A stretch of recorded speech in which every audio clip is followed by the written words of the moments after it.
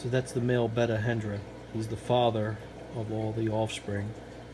I'll show you the babies as soon as I lose him, because he's so shy and somewhat skittish.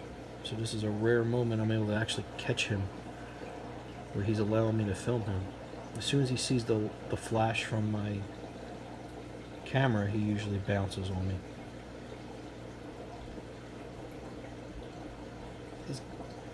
This particular pair has actually proven to be extremely prolific.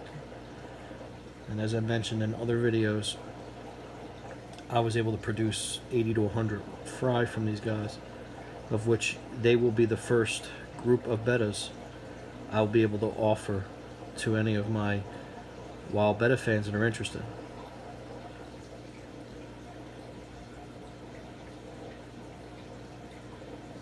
He's probably going to disappear soon. Get a little closer. Yeah, he's so shy. And like I said, here's the setup. And this is just a small group of different generations of his fry that are in this tank. These guys are pretty much spread out, different stages of development.